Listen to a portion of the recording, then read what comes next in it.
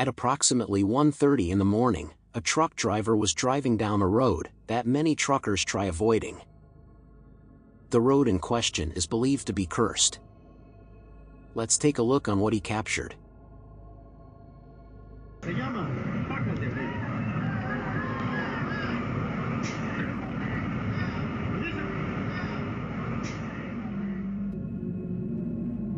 Someone or something appears to be squatting on the side of the road, doing who knows what, before turning around to look at the driver.